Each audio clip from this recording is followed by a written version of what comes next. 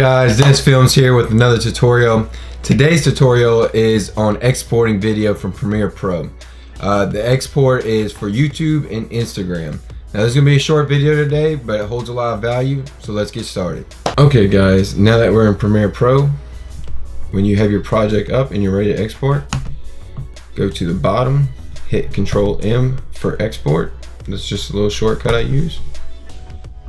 And then for your export settings, you want to go to Format, keep it H.264. And then for preset, right here, you're going to scroll all the way down so you get to YouTube 4K, which is at the bottom. But I'm going to show you an easier way so you don't have to go all the way to the bottom every time, because I mean, even though it's a few seconds, it's still time consuming. So when you get to YouTube 4K, you're going to go down. Basic video settings, I do not change. I keep the same. I'll check right here at render at maximum depth. Check OK. For bitrate settings, I go to 2pass, which is right here. Target bitrate and maximum bitrate stay at 40. Keep that at 40. And then at the bottom, use maximum render quality.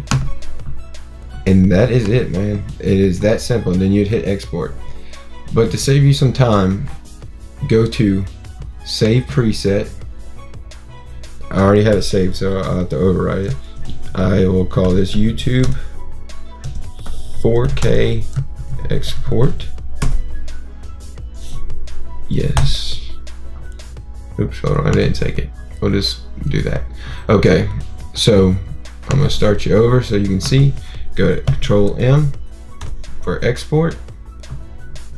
Then you go to preset. And then hit YouTube 4K export. That is my preset, and that is what I use. Okay, now for 1080, which would be for YouTube, we're gonna go back. I'm just gonna keep restarting the process just so y'all understand. Control M, keep everything the same, H.264. And then you go for preset, you go all the way to the bottom like we did originally for the 4K export for YouTube. By the way, this is not limited to 4K. You can do 1080 however you want. This is just what I always shoot 4K, so all my files are in 4K. You can just change it to 1080 for the same preset I showed you for 4K YouTube. Okay, you click on YouTube 1080. Now this is for Instagram. This isn't what I use for YouTube. So basic video settings, I keep the same unless it's a World Star preview, then I would change it. I change it to 1280 by 1280. You go to the bottom, click render at maximum depth. Scroll down, keep this at 1 pass. Don't put it at 2 pass, it's just unnecessary. For, you know, it's overkill basically. But anyways, for target bitrate and maximum bitrate, go to 15. There you go. And then at the bottom, use maximum render quality and use previews. And that is it. Then you hit export. Now save this as a preset. You come back to presets, and to the right of it, go to save preset.